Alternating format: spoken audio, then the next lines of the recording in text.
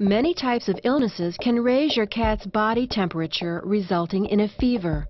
The normal temperature of cats is higher than people and varies between 100.4 and 102.5 degrees Fahrenheit.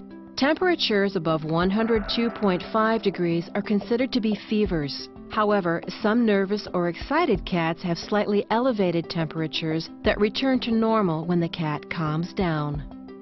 The common belief that you can tell if your cat has a fever by feeling your cat's nose for warmth or dryness is a myth.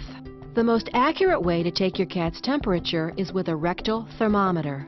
Whether you're trying to decide if your cat needs to see the veterinarian or if you're monitoring your cat's response to a treatment, taking your cat's temperature can give you important information about your cat's health.